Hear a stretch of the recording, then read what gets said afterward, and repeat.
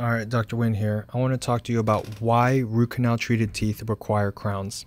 So here we have our patient walks into our office and states that 2 of their teeth are broken.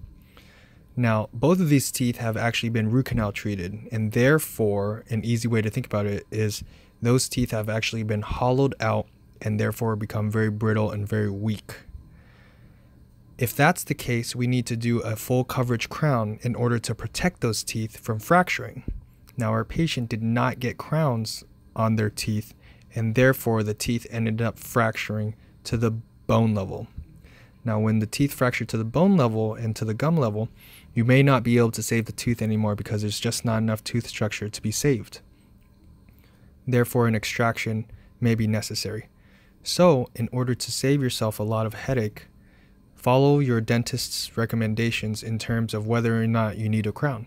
Then go ahead and save yourself a lot of headache down the line, get that tooth crowned, and therefore reduce the chance of the tooth fracturing and reduce the chance that you will need an extraction, okay?